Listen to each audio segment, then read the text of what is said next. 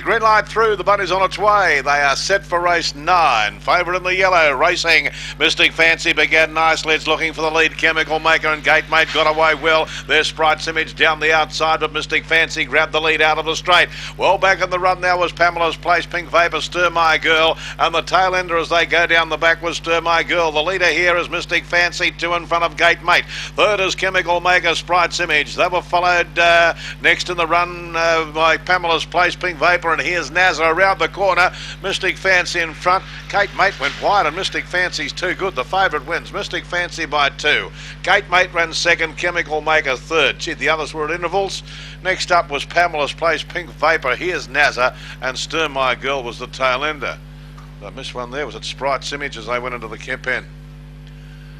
Mystic Fancy is the winner. Number 5, the yellow. Gee whiz, it got out to back of the odds. $2.70. Jeez, Anthony has a party of being hysterics going to the back.